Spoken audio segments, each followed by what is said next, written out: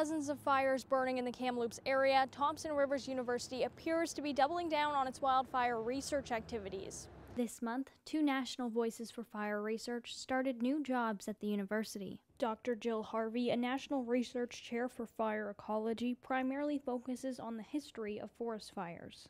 As we try to understand the patterns of forest fire activity in the past. So looking at when fires occurred, how often they occurred, how much of the area in the landscape was affected by fire.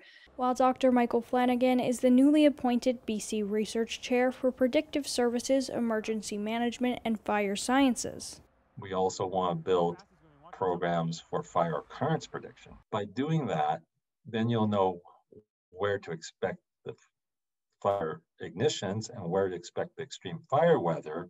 And if they overlap, you move resources there. The width of each individual tree ring, and actually the cells included in each of the individual tree rings, give us a lot of information about climate, about insects, and also about these fire events. While researching opposite ends of fire science, Flanagan hopes to collaborate with Harvey to enhance both their research.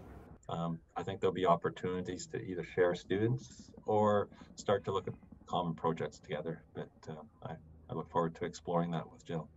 I think that my ecological research will provide some insights into how we can better manage these forests going forward. Both scientists agreed Kamloops is in an ideal spot for forest fire studies, and they hope to include a First Nations perspective in their research. Secwepemc communities around Kamloops and elsewhere in the interior parts of British Columbia to see if there's some intersections where my research approaches as well as their traditional knowledge can come together to provide a better picture of historical patterns of wildfire in BC. I hope to start working with Indigenous peoples as well as the Cattlemen's Association. There's lots of people affected by fire, and we have lots to learn. With Thompson Rivers University's development of a new fire and forest ecology center, the university is positioning itself to be a potential leader in wildfire research in Canada. For Castanet News, I'm Sydney Chisholm.